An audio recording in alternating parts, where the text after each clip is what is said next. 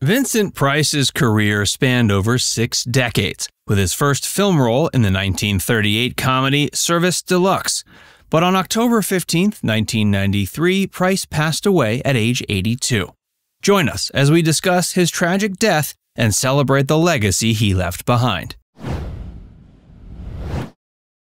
Early life and career. Vincent Price was born into a family of inventors and entrepreneurs. His grandfather invented the first cream of tartar-based baking powder, which he sold under the name Dr. Price's Baking Powder. His father owned the National Candy Company.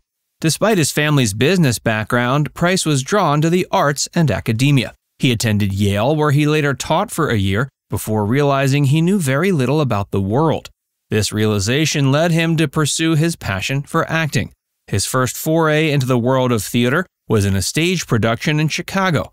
This experience solidified his love for acting and set him on the path to becoming a world-renowned actor. His first steps into the horror genre were in the film Tower of London with fellow horror actor Boris Karloff, where he played the Duke of Clarence. This role marked the beginning of his illustrious career in horror cinema. Price's most well-known film during the early years of his career was House of Wax, which was the second 3D film released by a major Hollywood studio. He was also known for his versatility as an actor. He didn't limit himself to horror movies. He also appeared in commercials, radio shows, and even had a stint in the 1960s Batman series, where he played a character named Egghead. His unique voice and distinctive acting style made him a sought-after talent in the industry. He was a major art collector too, and parts of his collection can be found in the Vincent Price Art Museum in East Los Angeles. Price's versatility. Price's love for art was matched by his passion for food. Born into a family of food businessmen, Price became a gourmet cook. He authored several cookbooks and even hosted his own cooking TV show, Cooking Pricewise.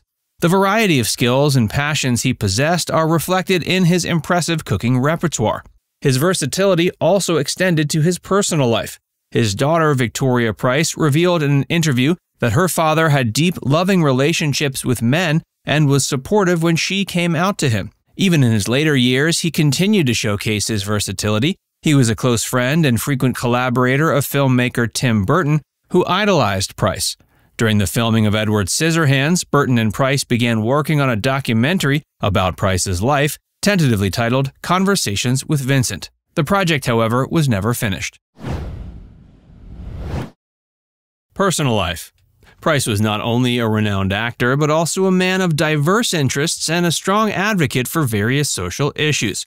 His love for art wasn't just limited to collecting. He teamed up with Sears in the 1960s to find and sell great works of art by renowned artists. This venture turned out to be very profitable for the company, selling more than 50,000 original artworks over nearly a decade. Price was married 3 times. His third and final wife was actress Coral Brown, whom he met during the filming of his film Theater of Blood. Brown wasn't a fan of horror movies, but took the role because of its strong cast. Price was an outspoken Democrat and liberal. He was an outspoken supporter of the LGBTQ movement as well. He spoke out against an anti-gay campaign run by Anita Bryant and became an honorary member of PFLAG. Price also publicly discussed the AIDS crisis. Health decline. Vincent began experiencing health issues later in life. He was diagnosed with chronic obstructive pulmonary disease, COPD, and Parkinson's disease, 2 conditions that significantly impacted his life and career. COPD is an obstructive lung disease that results in long-term difficulty breathing and decreased airflow. Price's diagnosis meant that his ability to perform, particularly in physically demanding roles, was increasingly compromised. The symptoms of Parkinson's, which develop gradually over several years and include tremors, rigidity, and slow movement, further complicated Price's health status and his ability to continue working in the film industry.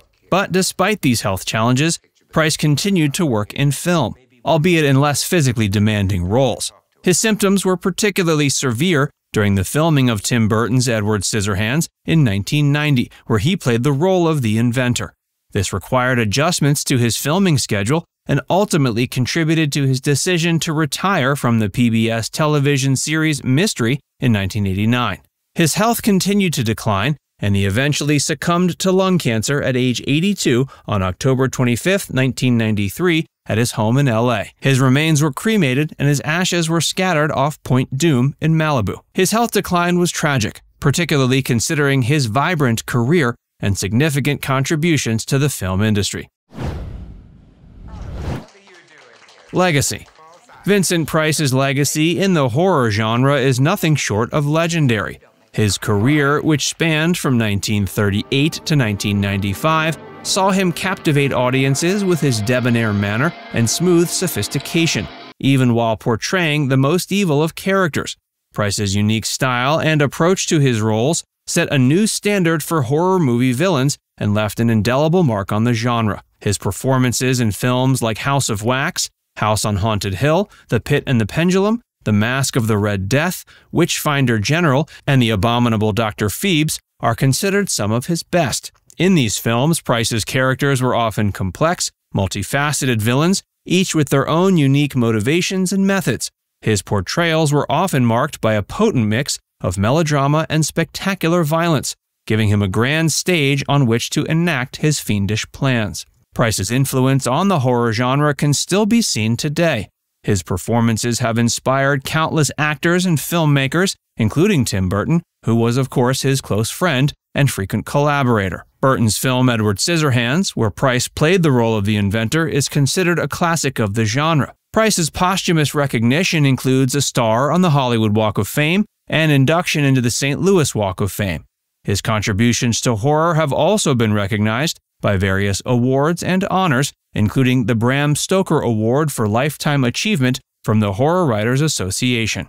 Vincent Price's life showcased his exceptional abilities, adaptability, and perseverance.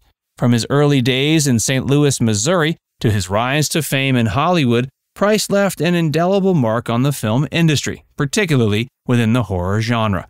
His distinctive voice and serio-comic attitude brought a unique flavor to his roles, making him a beloved figure among audiences and peers alike.